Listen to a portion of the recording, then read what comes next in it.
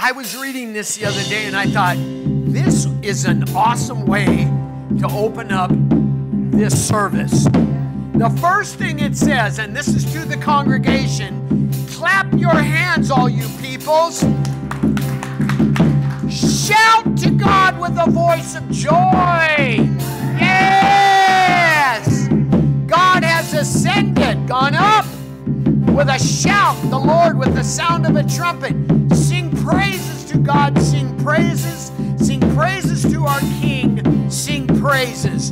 For God is the King of all the earth. Sing praises with a psalm of wisdom.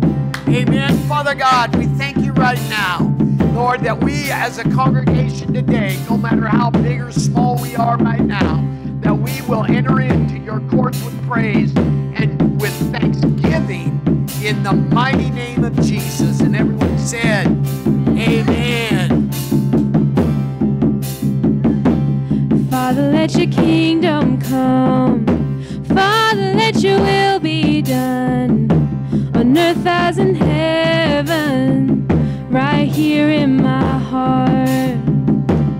Father, let your kingdom come.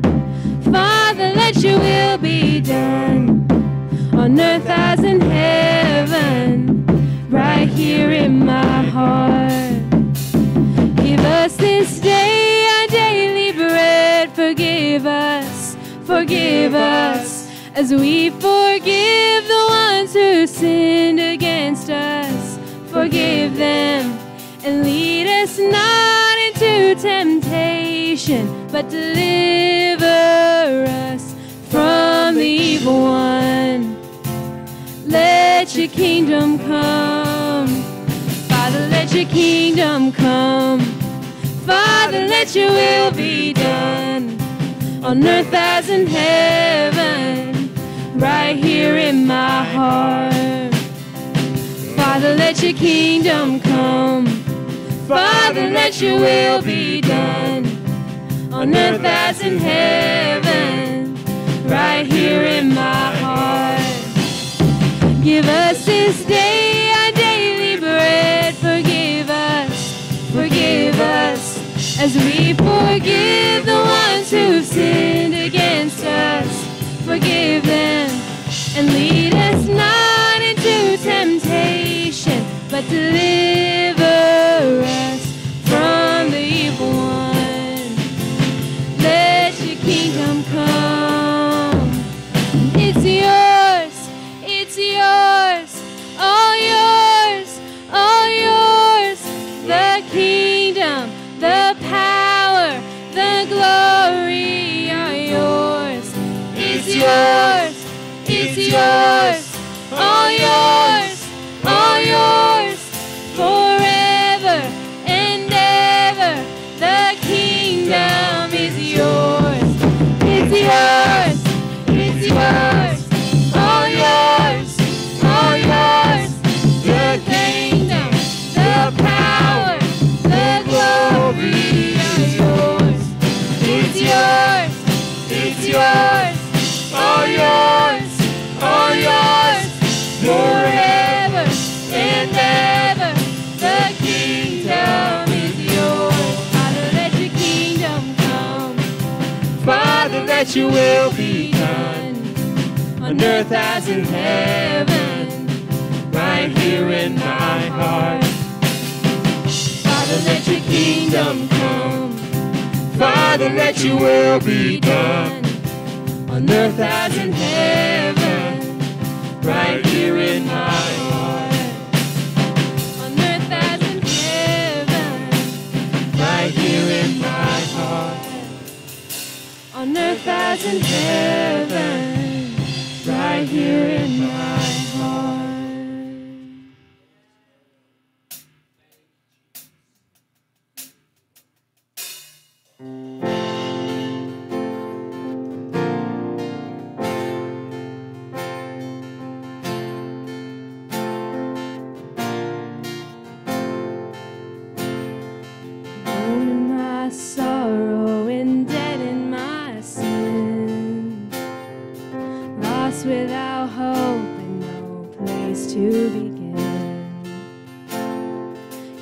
you've made a way to let mercy come in.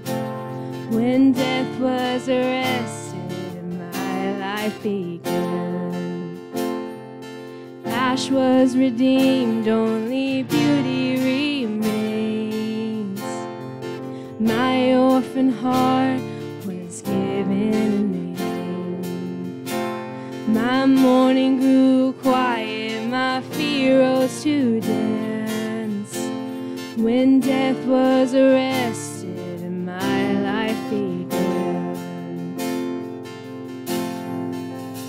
Oh, your grace, so free, washes over me. You have made me new, now life begins with you. It's your endless love pouring down on us.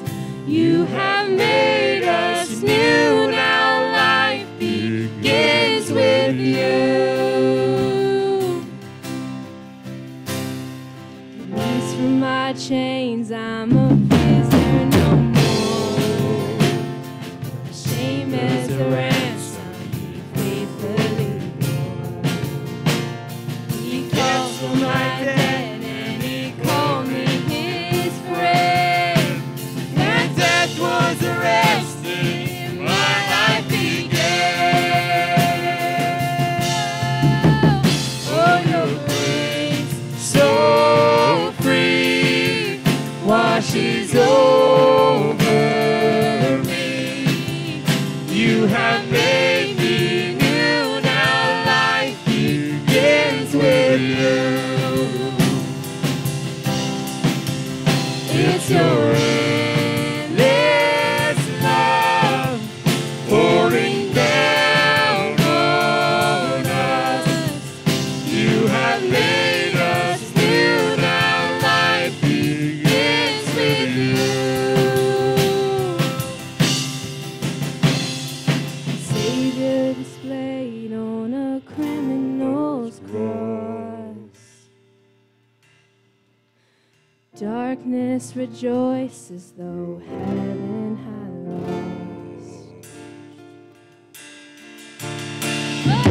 Jesus arose with our freedom in hand. That's when death was arrested, my life began. Oh, your grace, so free, washes over me. You have made me new, now life begins with you. It's your endless love pouring down on us. You have made us new, now life begins with you. Oh, we're free, free, forever we're free. Come join the song of all the redeemed. Yes, we're free, free, forever, amen. When death was arrested, my life began. Oh, we're free, free, forever we're free. Come join the song of all the redeemed. Yes, we're free, free, forever, amen. When death was arrested, my life began. When death was arrested, my life began. When death was arrested, my life began.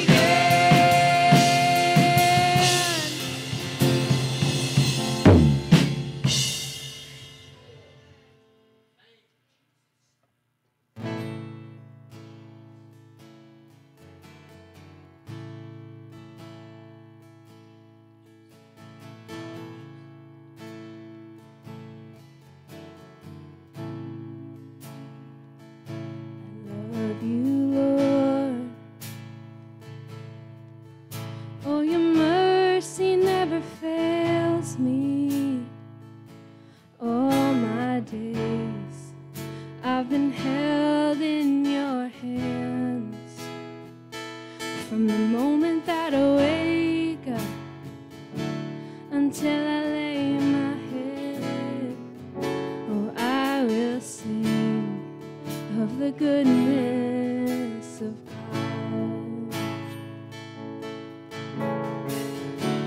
And all my life you have been faithful. And all my life you have been so, so good. With every breath that I am able, oh, I will sing of the goodness of God. I love your voice. You have led me through the fire in darkest night. You are close like no other. I've known you as a father. I've known you as a friend. And I have lived in the goodness of God.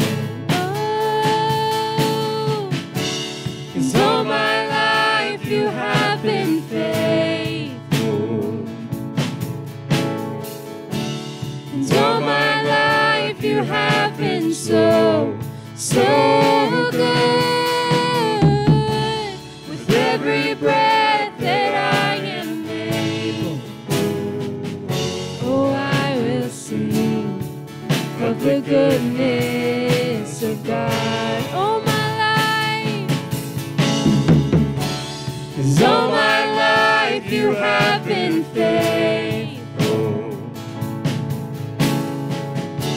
And all my life you have been so, so good.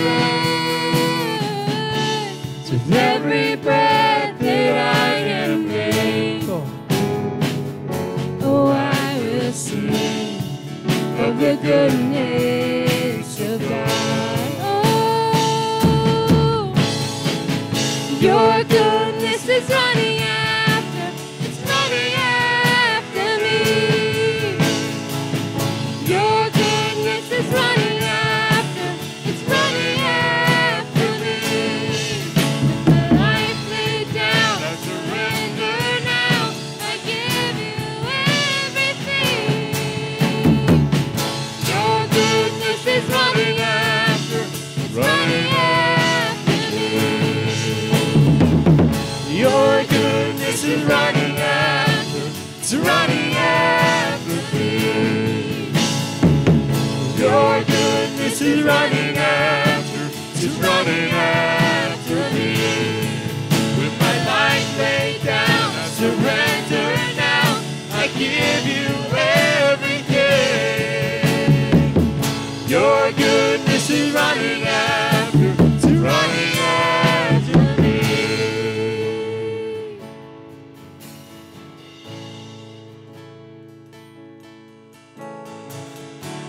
And all my life you have been faithful. And all my life you have been so, so good. With every breath that I am in, oh, I will sing of the goodness of God. And all my life you have been faithful. And all my life you have been so, so good. With every breath that I am in, oh, I will sing of the goodness of God. Oh, I will sing of the goodness of God. Oh, I will sing of the goodness of God. Yeah. Good morning, everybody. Through all of those songs that we were singing this morning, they were more of a prayer they were all about all the goodness of God and the faithfulness of God and all those things that he's bestowed on us. And sometimes I've talked about this before. Sometimes there's, this isn't how I really want to say this, but there's right and then there's almost right. So today I felt like we were really praying today to the Lord and just thanking him for all of his goodness. And I said this a couple weeks ago.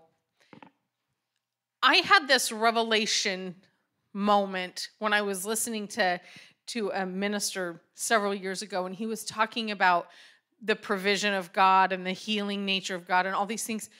And he said, God doesn't provide, he is provision. And so when you got up, I was thinking the same thing. God doesn't have goodness. He is goodness. He is faithful. Pastor Steve doesn't turn on Pastor Steve. Pastor Steve is Pastor Steve. He is Steve the husband. He is Steve the dad. He is Steve the grandpa. He is Steve the son. He is those things. He doesn't just turn them on and off. So when we were singing that today, I was thinking, he hasn't just been faithful all of my life. He's faithful. He is the word faithful. He is the goodness. He is all of it. So next time you sing those songs, they're not dependent on us. He is those things, and worship him for those things. All right. Anyway, a little note. All right. And now we have offering. So if you want to turn to John 6, I'm just going to read a little bit of this. You guys will recall this. This is when Jesus calls himself the bread of life. I'm just going to start in verse 25. So what happened preceding this scene, what was going on is that Jesus, fed the thousands, and he went away, and now people are looking for him. And they find him, and this is what he says.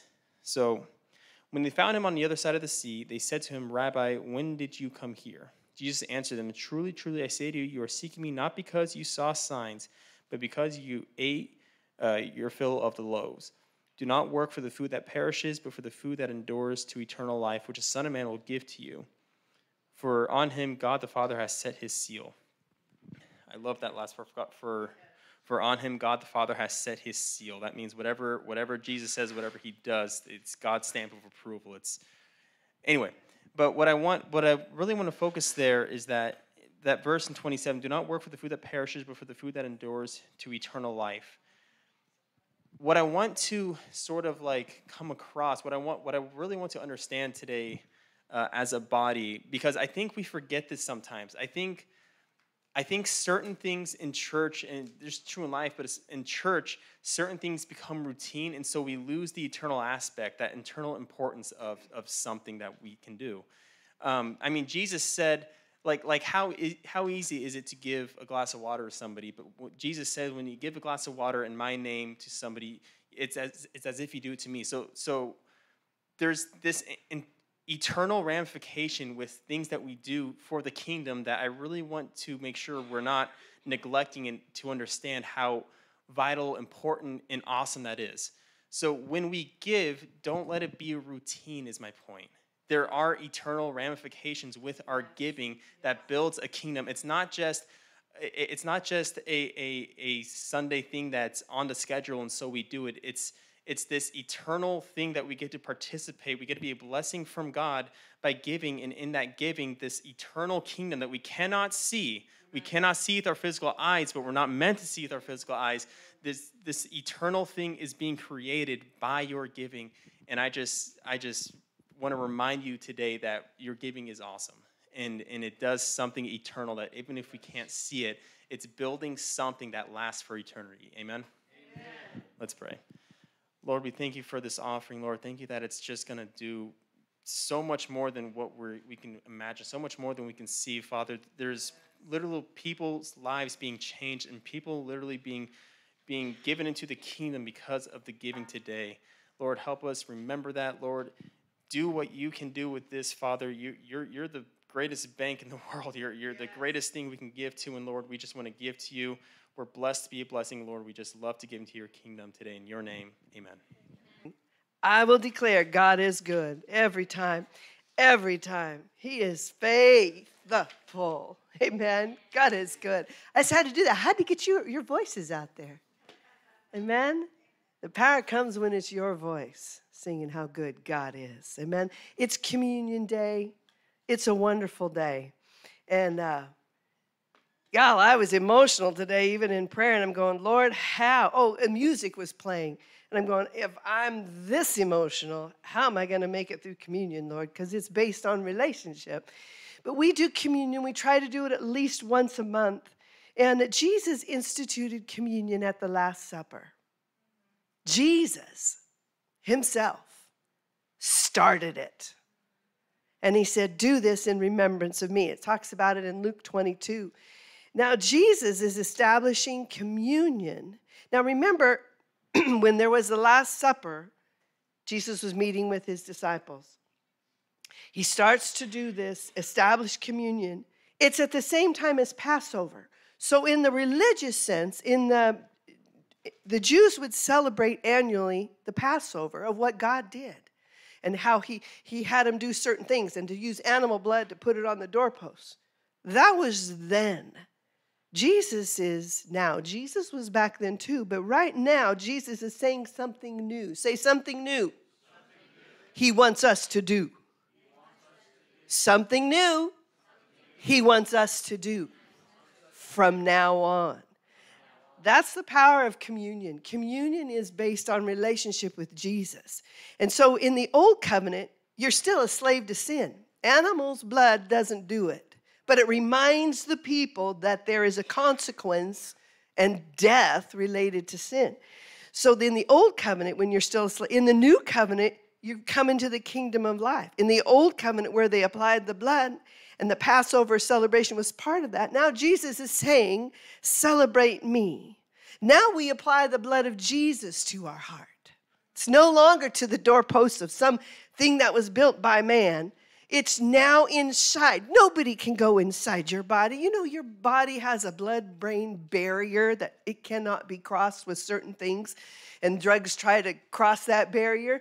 God put a blood barrier. It's the blood of Jesus. That's the blood barrier on the inside of you. So when you come and celebrate communion, it's looking, when we would get it in a different way. We would get it in a cup, in a little thing like this, but it would be separate because the bread's on top.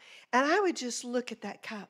And then sometimes in moments of intimacy, I would share my cup with somebody else in the body of Christ. I would exchange. And it's such an important time. Communion it's like a two-sided coin. Where on one side, it's the cost of sin. On the other side, it's the redemptive power of Jesus. And we're resurrected and raised. So it's a two-sided coin. Well, it's the same thing now as it was yesterday. When we take communion, we reflect. You know, I wanted to read this one passage. Paul also was under instruction of the Lord to teach about communion to the Corinthian church. And he says this in chapter 11, verses 23 to 26. And then I've slung in there a little dagger. Remember, we talked about it at our women's conference about the word in verse 31. So this is what it says in verse 23. For I received from the Lord, I'm doing the ESV version, for I received from the Lord what I also delivered to you, that the Lord Jesus on the night when he was betrayed took bread, and when he had given thanks, he broke it and said, this is my body. His body was broken for us. Do this in remembrance of me. In the same way, he took the cup after supper, saying, this cup is the new covenant in my blood. Do this as often as you drink it. As often as. Say as often as. So we're supposed to do it often. Okay? Just a simple scripture there. As often as you drink it in remembrance of me. For as often as you eat this bread and drink this cup, you proclaim the Lord's death until he comes. And verse 31 says this. But if we judged ourselves truly, we would not be judged. Sometimes we look at, why is that person judging me? Well, if you ain't going to do it yourself, then God's going to try and get the word to you something needs to be changed. So when we do communion, we judge ourselves. And that's why it's so important. The Bible talks about not perceiving the way things are. And we die too soon, or we go through some things because we haven't judged the things that we're doing, the way that we're thinking. I was mentioning in just a moment for women that I do on Saturdays on Facebook. If there's somebody, when you think of them, and the thought of them makes you pull back, feel sad, then you need to take that person to the Lord in prayer and say, Father, I need you to cover them in love because I need to be free. So that's what communion's all about. When you come into the intimacy of relationship with Jesus, communion is for those who've accepted Jesus Christ, that they have said, yes, he paid for my sin for all time. Then you come to communion to remember what you did. So it's not for the unbeliever. They don't understand the power of the salvation experience. We've been washed, completely washed in the blood of the Lamb. But do we get messy? Yes. Is the Spirit of God still on the inside of us? Yes. But do we need to say, sorry, Lord? Yes, that's what communion is.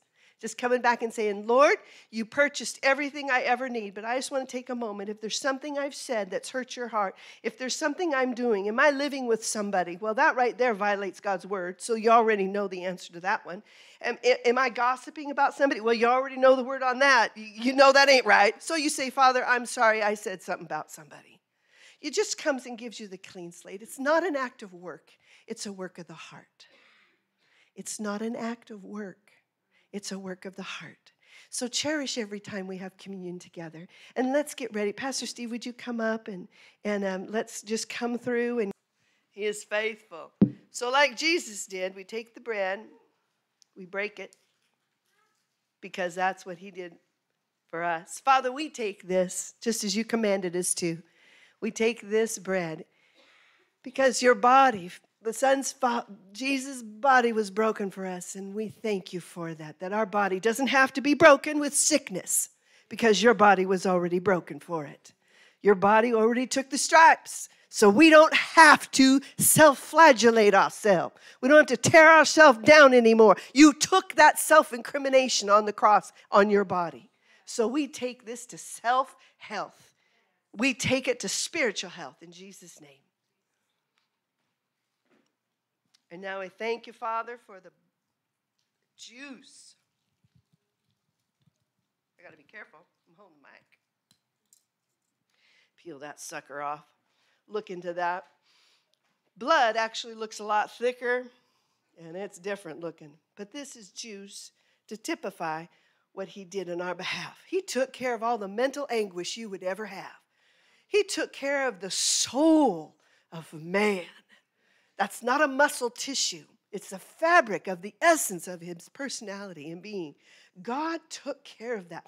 If you were raised in a home that was abusive, God took care of that right here. As you drink this cup, there's healing that goes to the intricate workings of your mind, your heart, and your soul that cannot be touched with a scalpel, that cannot be designed by any human being. But this God himself provided everything you would need for any agony, pain on the inside that's untouchable. But God touched it.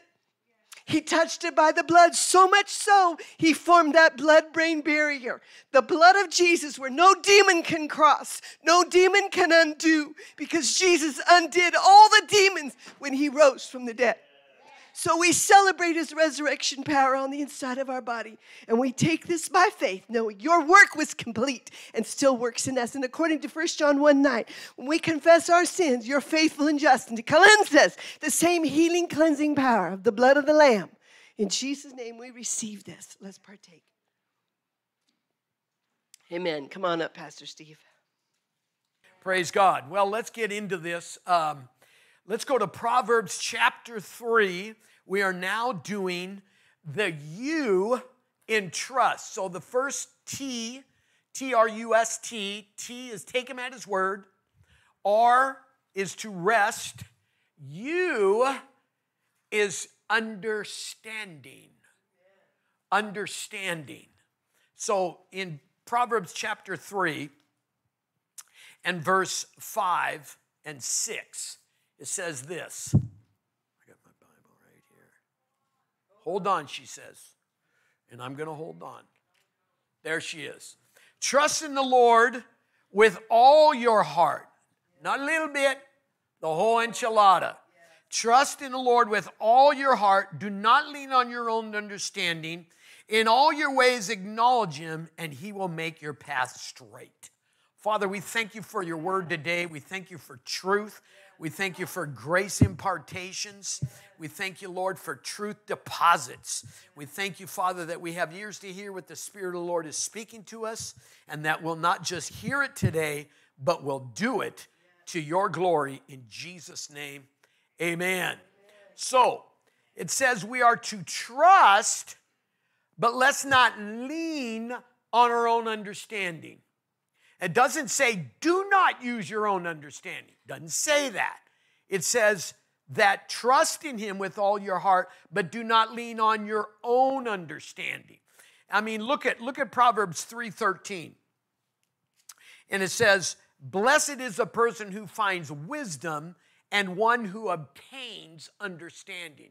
So I'm going to come from this point of view that we need understanding, but we can't totally lean on ours. We want his understanding on things, but we don't want to lean on ours. Okay? Because sometimes what do? We try and figure it out. We try and figure it out. Something's going on in my life. Something's going on in my family's life. Stuff's going on. And we're going, how? Why? This, that. No, hold on. Don't lean on yours. Get his. Okay? Then Proverbs 4:7, it says, the beginning of wisdom is this. Acquire wisdom. And with all your possessions, acquire understanding. So we need understanding. We need wisdom. And then in Proverbs 2 and verse 6, and there's a pattern here. For the Lord gives wisdom, from his mouth come knowledge and understanding.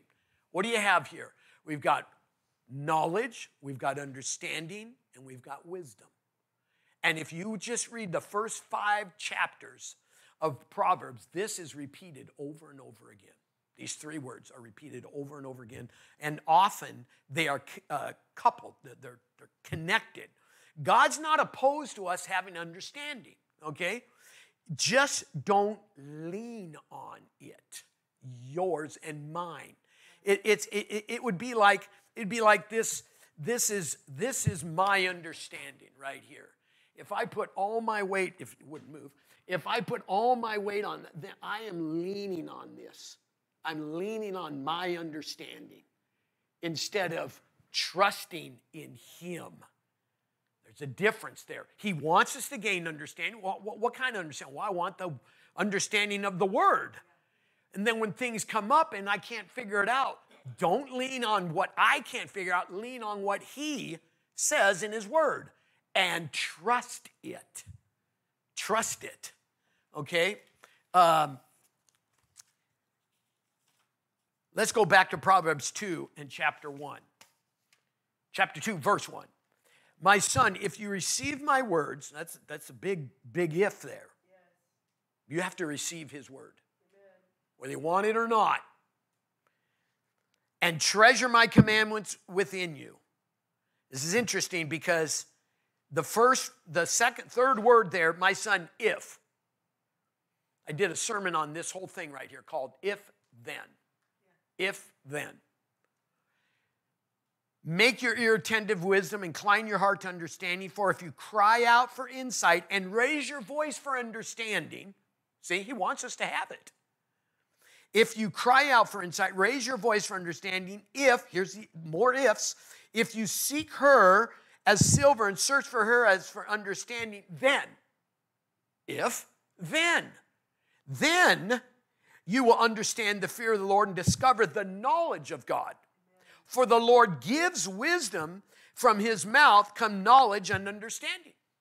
There we go. Understanding, knowledge, wisdom, all connected. See, it's like, here's how it breaks down. Go ahead, Lynn, and put those that definition up there. Knowledge is the acquisition of facts or observation. Knowledge is the acquisition of facts or observation. Understanding is the explanation of facts or interpretation. And lastly, wisdom is the application of facts. I don't know how F-A-X came in there. I was voice texting this. It came out facts. And I didn't spell check, of all people who didn't spell check. Wisdom is the application of facts, or it's the application, okay? Now, aren't those great definitions there, explaining it? I'm brilliant, aren't I? No, I got it from somebody else. But it was really good. I thought, this is real, this makes sense. And so the best way I can break that down in something that I understand that you may not understand, but it works for me, okay? And I actually did this. I was looking at my notes. I actually did this sermon back in 2008. And I used an illustration I thought would work. And we were at Tremont at the time. And I put, I think they had some kind of maybe it was carpet or whatever, but I brought in a golf club with a plastic ball, and I actually, do you remember that? And I hit the golf ball, man. I hit it perfect, man, right down the sanctuary, you know. So to me, see, when it comes to golf, and you may not, listen, there is a method to the madness. You just don't walk up there and swing a club. People do that, and they're called hackers, okay? So there's actually a method to swing the golf club, and I have knowledge of that swing, okay? That's the first thing. I have knowledge of it. And I can explain the game. I can explain shots, how you do this. When I play with guys, I show them, hey, do this. They do it. When they do it, and they do it, they pull it off. They go, oh, wow. And I go, okay, that's $20. And so when I can explain it, then, it works. So now when I apply what I know and what I understand, and then I do it, I have wisdom in the game. Okay? Now, and so, because I'm applying what I understand and what I know and what I understand, and then I apply it, and it works. Unfortunately, it doesn't always, because I don't do what I should have done. And I go, that was a dumb shot. Why? Because I didn't do what I know to do. It's the same thing for us. God, we know what His Word says. We know it. We even understand it. But when we don't apply it, and we wonder, why did that happen? Well, there's a reason. Because we didn't apply it. We knew it, we understood it, but we didn't do it. So when you know something, you understand it, you can explain. I mean, that's what teachers do. I teach and preach. Amen? Okay, some guys just teach. They're there and they just explain. Okay? Here's the difference. Jesus, people say, well, it's all the same, teaching, preaching. No. Jesus, the Bible says, Jesus taught and preached. What's the difference? Teaching is explaining, preaching is proclaiming. So I kind of mix them together. But the point is this, we know what it says, we can explain. Like, let's just take faith, let's take trust. We know what it is, we know what we're supposed to do, but then again, we don't always apply it. So there's the key, we have to apply it. But when we apply it and it works, we go, wow, it works. There's wisdom, and it all comes from Him. See, in James, he says, the wisdom that we seek is a godly wisdom, not what the world has. See, we can choose to be self-confident. That is leaning on my understanding. So we don't want to lean on our understanding and leave God out. We want to have his understanding and have him in it. Amen. Now look at Psalm 32 and verse 8. I will instruct you and teach you in the way you should go. I will advise you with my eye upon you. Do not be like the horse or like the mule, which have no understanding. Do we have any horses in here? Do we have any mules? No. Good. Doc, get the bridle out of your mouth. Okay? So we don't want to be stubborn, all right? Get knowledge, get understanding, and apply it. Don't be like the mule who says, I don't need it. I don't need it. That's what we don't want. Proverbs 16 and verse 22. I didn't miss that. I don't have that in there. You got it, Lindsay? Yeah. Understanding is a fountain of life to the one who has it, but the discipline of fools is folly. Say that again. It's really good. Understanding, when you get understanding, you have knowledge, you gain knowledge from the Word of God, you're reading it, you're getting knowledge. The light, how many know when the light goes off? The entrance of His Word brings light, and you go, oh, I've read that 1,000 times, or 100, or whatever. I've told you 1,000,000 times, don't exaggerate. But you get something, you go, boom, and what is that? That's understanding. You see it, you know it, but now it's I've never done it. Okay, now apply it. Now apply it. That's wisdom. So, but that understanding is a life to the one who has it. And it's life because you understand it and you apply it. But that's a discipline. That's a discipline to get knowledge, get understanding, and then to apply it. And that is wisdom, but that's a discipline. You have to do it. We have to be not just hearers, but doers. That's why I always pray that for every time we pray, that we would be not just hearer. A hearer is not blessed. A doer is blessed. The doer is blessed. If we put all our weight on ourselves, we usually end up in some kind of ruin. That's something else we saw. Lots of ruins. Saw lots and lots of ruins.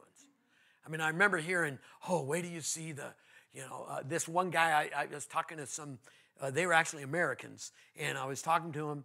I was up on the Acropolis there in Athens. It's amazing. By the way, we went right there where Paul preached in Acts 17. Oh yeah, it's incredible. It's really, it's awesome to think. This is where he preached. This is where he preached. Yeah, I mean, it's amazing. Then you just look up the hill, and there's the Acropolis. But anyway, I was up there, and a guy said, have you been to the Roman Agora? I go, no. He goes, you got to go to there. You got to go there. Okay, so everybody took off in different places. Annie was, I think she was kind of worn out. Now, the Acropolis, and Aaron had told us, hey, everywhere we've been walking is flat, and it was. But when you get to Greece, and when we came in the airport, and I was like, there's a lot of hills around here. And so the Acropolis is a walk. It is a walk and up. And anyway, so this guy said, and I wanted to see this temple of Hephaestus, which is a Greek god of fire, and the craftsmen and people that work iron and stuff like that. And this temple is amazing. It's almost completely, the pillars are all up, the roof is on it. I mean, this thing is like thousands of years old. And so I went to this Roman Agora where it's this huge ruins. And all there is, and like this guy was pumping this thing up. I get there and it's all ruins about this tall. I mean, there's nothing left except the temple and then this other building they built. And I thought, what happened? Well, part of it is they would literally, things sat for a long time. And then the locals, they had no idea of the antiquity.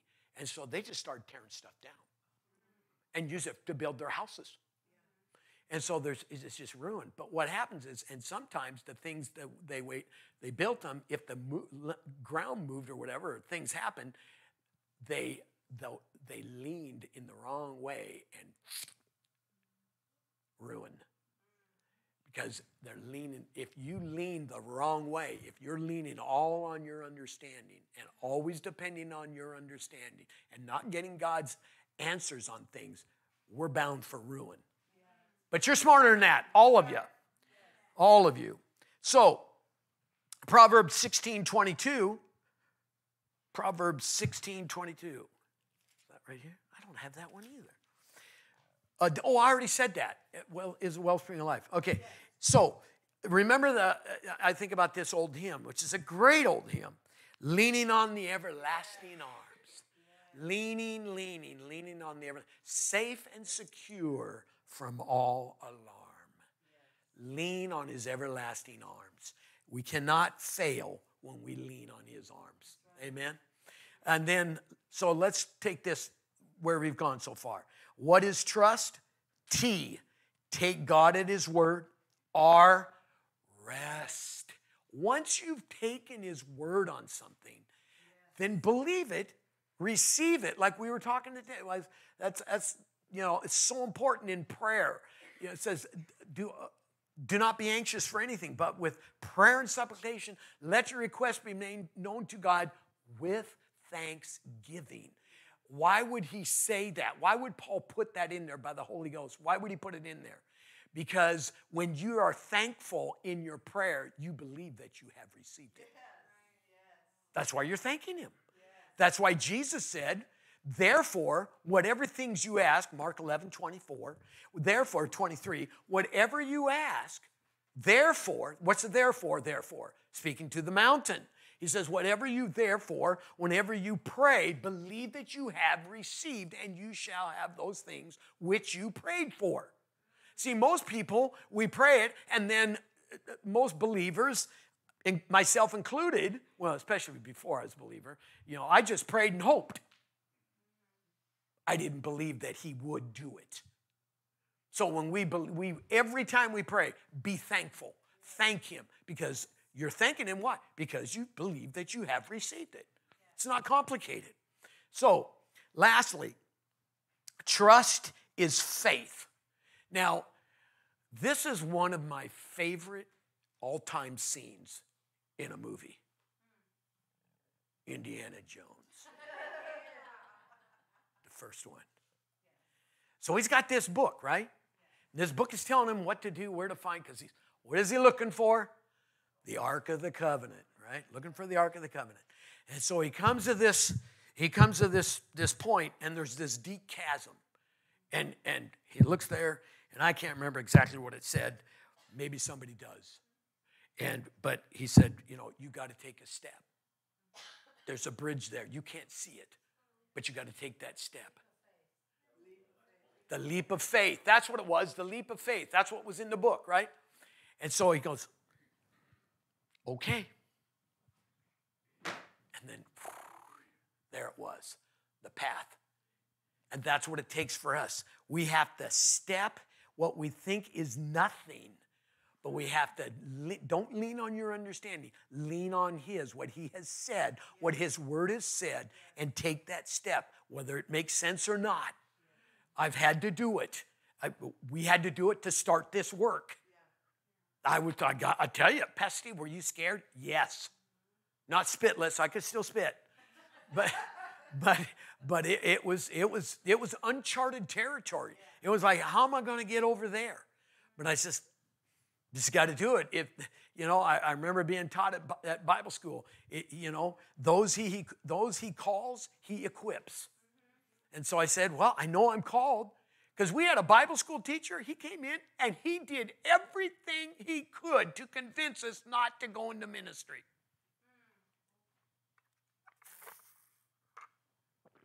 Everything. We all walked out of there.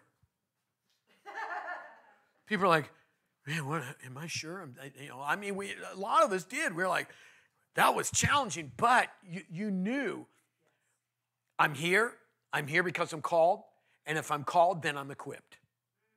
And he will see us through whatever's, if it's for his glory, it's not for my glory. If it's for his glory, he'll lead the way. Same thing for you. It doesn't matter. Whatever you're doing, whatever you're equipped to do, whatever you're called to do, and whenever maybe there's a change in job, there's a change in whatever, I don't know.